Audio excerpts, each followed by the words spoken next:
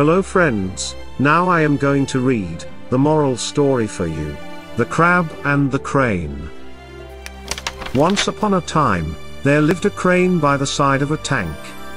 There were plenty of fish in the tank and the crane always had a full meal. As the years passed, the crane grew old and found it difficult to catch fish for food. Sometimes, he would be hungry for days. The crane thought of a plan. He stood by the tank with a sad look on his face. He did not attempt to catch any fish. The fish, frogs and crabs in the tank noticed and asked him what the matter was. "I have heard that some humans will soon fill this tank and grow crops over it. There will not be any fish left alive," replied the crane. The fish were very worried and asked the crane to help them. The crane offered to take all of them to a bigger tank some distance away.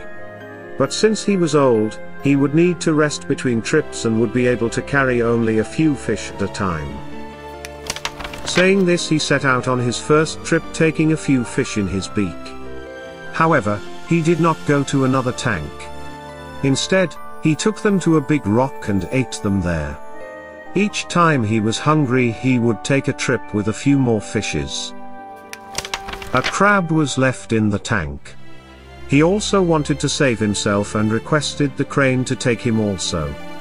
The crane felt he could try a different meal for a change.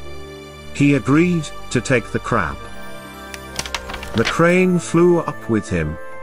After a while, the crab looked down to see the tank where he was going to, but all he could see was dry land. "Uncle, where is the big tank you are taking me to?" he asked. The crane laughed and pointed to a rock below.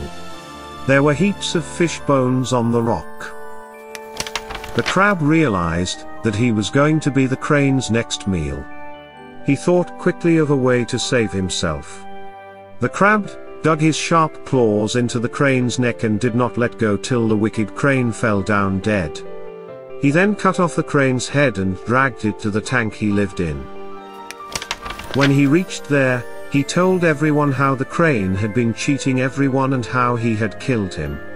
And then nobody ever trusted the crane. Moral of the story: we should not trust blindly. This is the end of the story. Hope you like it. See you very soon in the next video.